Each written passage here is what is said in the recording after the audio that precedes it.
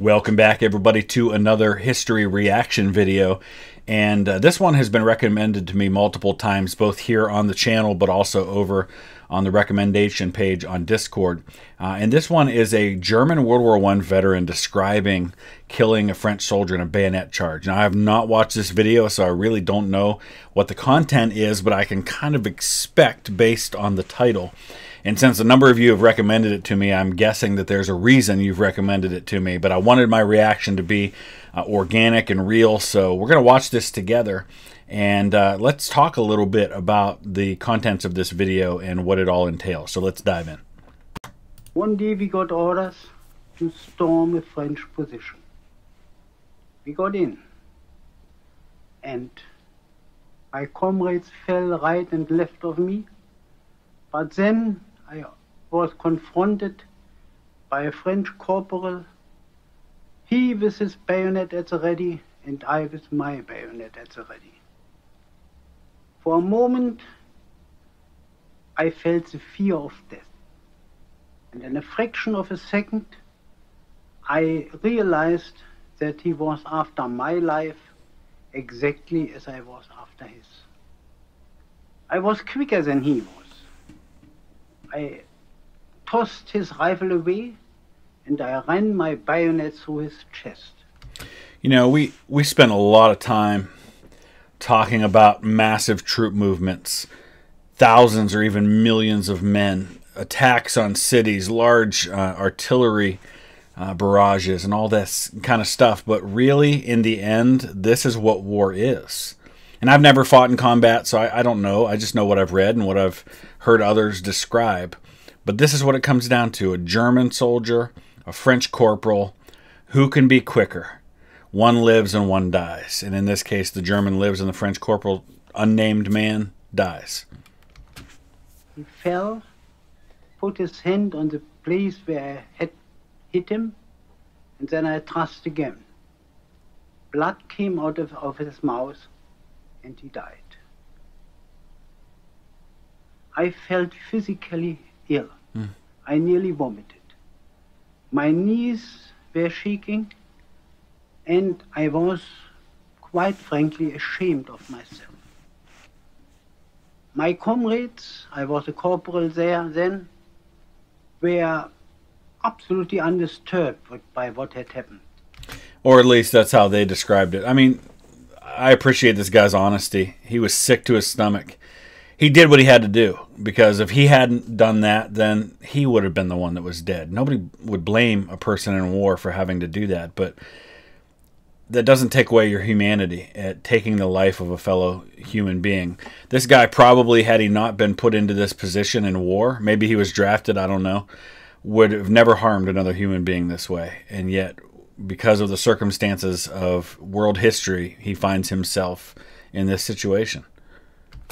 One of them boasted that he had killed the Paulie with the butt of his rifle. Another one had strangled the captain, a French captain.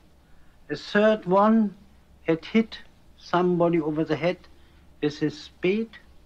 And they were ordinary men like me. One of them was a tram conductor, another one a commercial traveler. Two were students, the rest were farm workers. Ordinary people who never would have thought to do any harm to anyone. How did it come about that they were so cruel?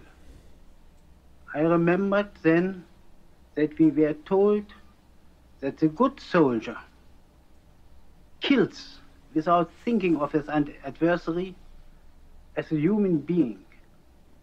The very moment he sees in him a fellow man, he is not a good soldier anymore. Think about that. To be a good soldier, you have to set aside every decent part of your humanity. That's what millions of men were forced to do. These were people that we were forcing because of politics, because of things that were nothing to do with these individual soldiers. Decisions that were made that forced them to become adversaries of each other, to force them to set aside their humanity and see someone as an animal, as less than human, as an object to be destroyed. in order to survive. That's what war is in the end. And that's why it's so brutal and intimate and ugly in the end. But I had in front of me the dead man, the dead French soldier, and how would I like him to have raised his hand? I would have shaken his hand, and we would have been the best of friends, because he was nothing like me but a poor boy who had to fight, who had to go in with the most cruel weapons against a man who had nothing against him personally, who only wore the uniform of another nation, who spoke another language, but a man who had father and mother and a family perhaps. And so I felt. I woke up at night sometimes drenched in sweat because I saw the eyes of my fallen adversary. You know, we talk about the casualties of war. We talk about killed and wounded. We don't talk about people like this. And multiply this guy's story times millions of stories. People who maybe weren't injured physically by war, who maybe came home without a scratch on them, that were scarred and just destroyed internally for the rest of their lives. This man has had to live with this every day of his life, what he did. And again, didn't do anything wrong. He did what he had to do. He did what he was ordered to do. He was put in that position. But he still lives with that every day. And living with watching your buddies around you die. Probably scenes that the worst horror movie could not do justice to. Man, I can't imagine. Of the enemy, and I try to convince myself what would have happened to me if I wouldn't have been quicker than him. What would have happened to me if I wouldn't have thrust my bayonet first into his belly. What was it that we soldiers stabbed each other, strangled each other, went for each other like mad dogs? What was it that we, who had nothing against them personally, fought with them to the very end in death? We were civilized people after all.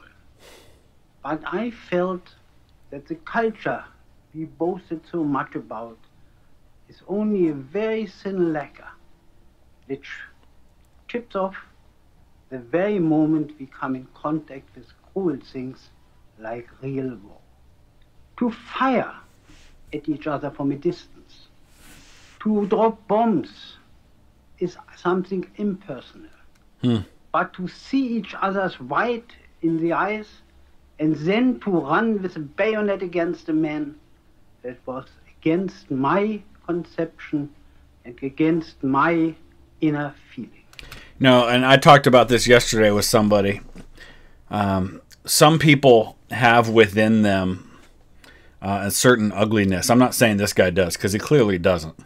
Some people have a certain ugliness within them already, and when you remove the constraints of society and civil government and law, and you unleash them upon a battlefield, that can come out. That's why you see things like massacres. That, you know, like I'll give you an example. World War II, there was what we call the Malmedy massacre during the Battle of the Bulge, where German soldiers lined up a bunch of Americans, I think 80 or so of them, and killed them. What we don't talk as much about is that not long after that, members of the 11th Armored Division in Patton's army did the exact same thing to German soldiers after they had heard about that. It was covered up. Of course, the Allies won the war, and so there were no real reprisals for that. But every side in a war has people like that who are capable of ugly things when you remove the restraints that keep them from acting out on their innermost demons. And I think he's tapping into a little bit of that here, about how we talk about society, we talk about being civil and being, above that kind of thing. But then when it comes right down to it, we do very ugly things to each other. Anything else? Cut. Oh, that was very fascinating. Obviously, we should probably hear that kind of thing more, because we tend to glorify war, don't we? We tend to talk about the heroes. We tend to talk about the big events. We talk about it kind of from a satellite view, right? Looking at maps and looking at where corps and divisions and armies and all that move on a battlefield, talking about the generals and the leaders making the decisions. But like I said at the beginning, what it comes down to in the end is a German corporal and a French corporal with their bayonets, and who's going to be a little bit faster and kill the other guy before he can kill him. And that's what it really comes down to. I would love to hear your thoughts about that. I have great respect for anybody who has experienced something like that and managed to put their life back together afterwards. Great respect for this German soldier for sharing that story and for sharing his humanity.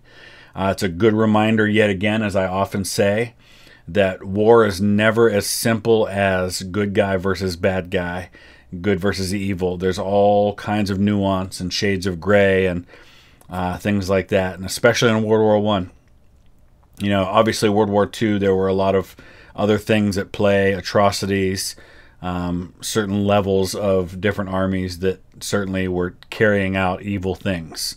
I would not say there was not evil happening in war, just that there's not a good versus evil factor in most of these wars. So let me know your thoughts. Use the comment section below. This is going to be a 2-for-day, so I am going to be making another video in addition to this one.